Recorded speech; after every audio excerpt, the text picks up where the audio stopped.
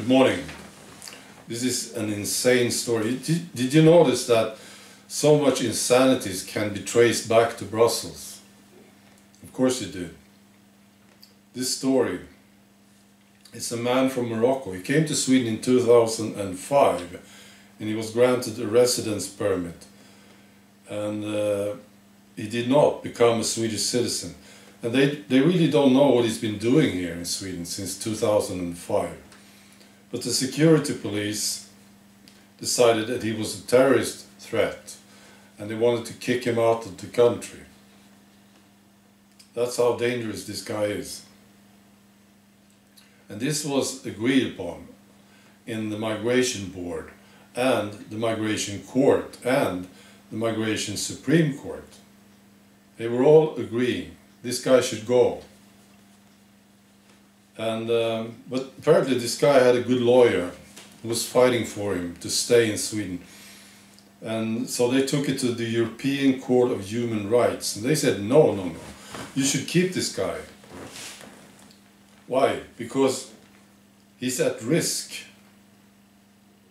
of being subjected to torture in his country. Why?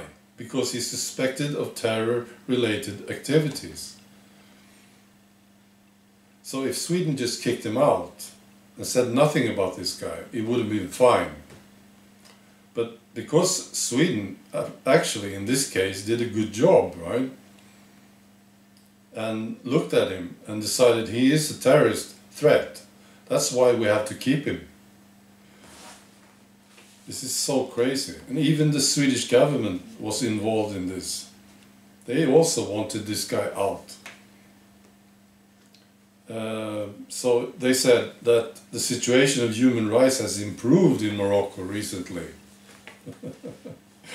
Why do they keep talking about human rights in this case?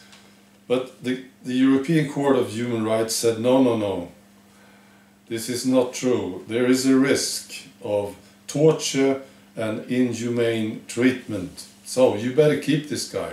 Take care of him. It's Brussels.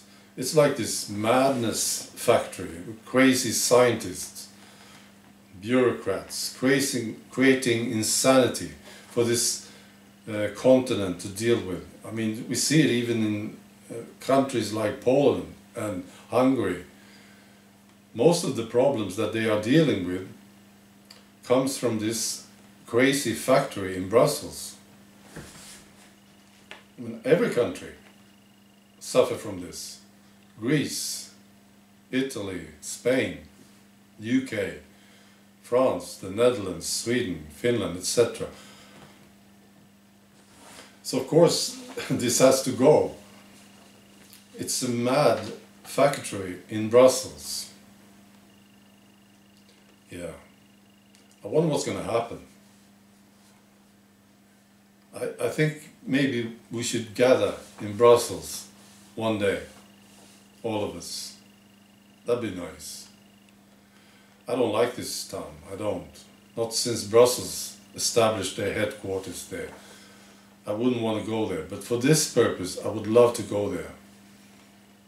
Yeah. It's a mad place. Alright, see you.